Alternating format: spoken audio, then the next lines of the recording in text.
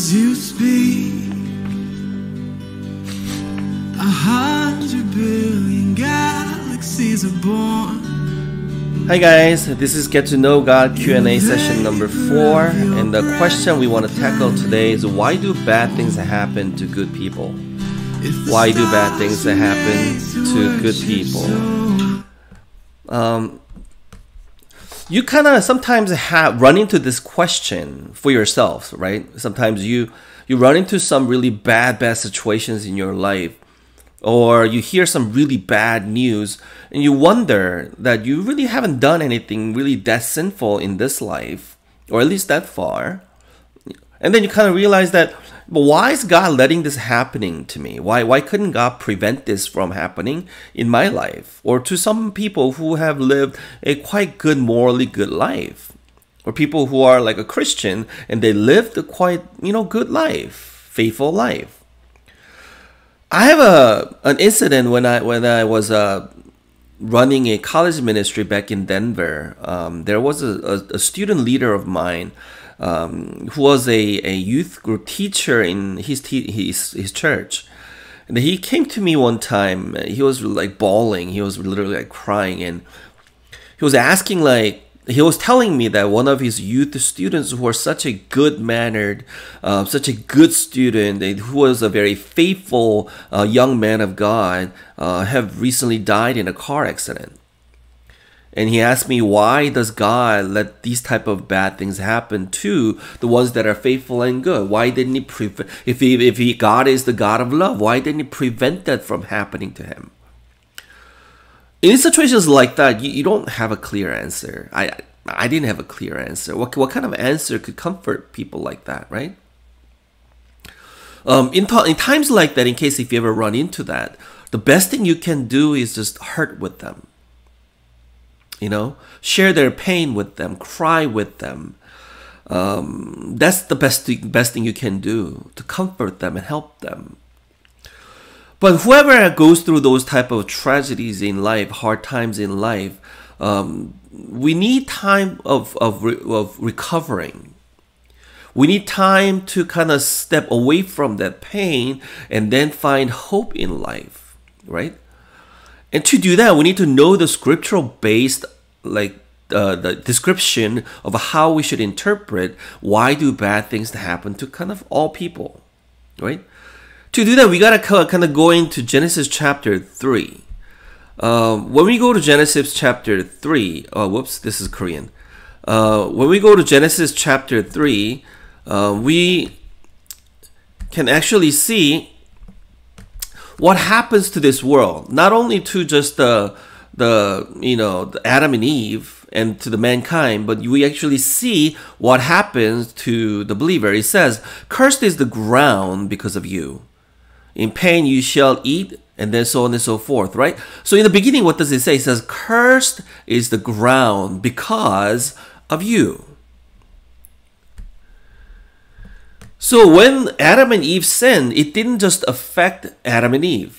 It didn't affect the mankind, you and I.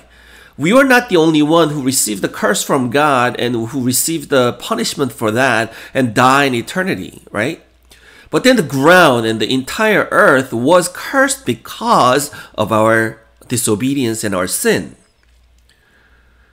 It's because Adam and Eve were supposed to be the manager. They're the steward and the keeper of Garden of Eden, right? But then they failed at that.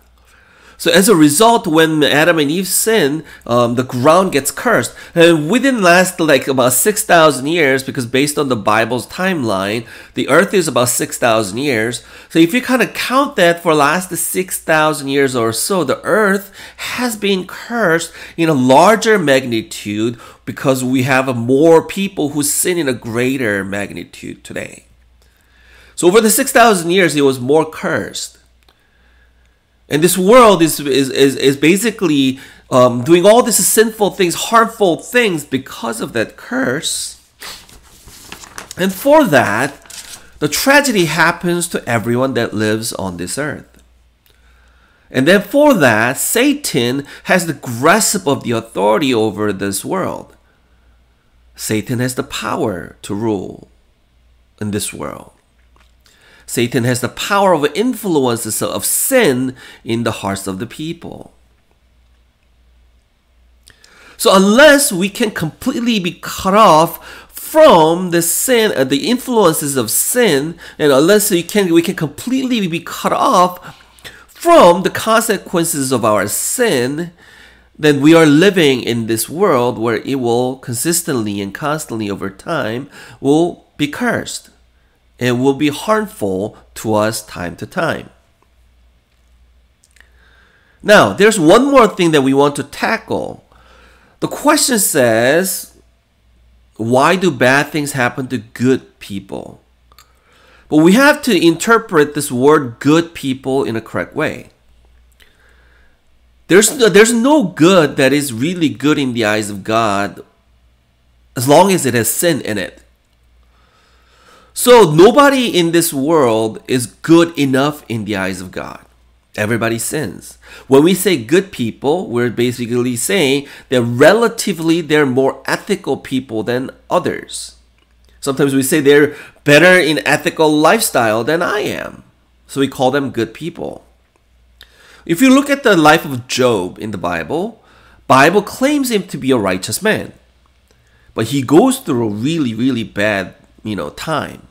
He loses all of his children. They all die. He loses all of his possession. His health fails. He goes through all that, but at the end of that, when God showed him his sinfulness, his falling shortness of coming to the righteousness that God requires of him, he ends up praising God. At the end of the day, when God shows him how God is providing for him rather than how he thought God was cursing him, Job actually praises him. So here's the difference between Christian and non-Christian. The believers live with the hope of eternity. Unbelievers live without the hope of eternity. So when this tragedy happens, when these really bad things happen, Christians should hold on to that eternal hope of the people who have died or whoever could face that hard time would receive that glory from God, receive the blessing from God in eternity, and they will become our hope to live on in this life in the midst of our hardships and hard times. Hope this gives you a hope in this life. It gives you more joy, gives you more reason to come to Christ and get to know Him more. All right, have a great week and see you guys next week. Bye-bye.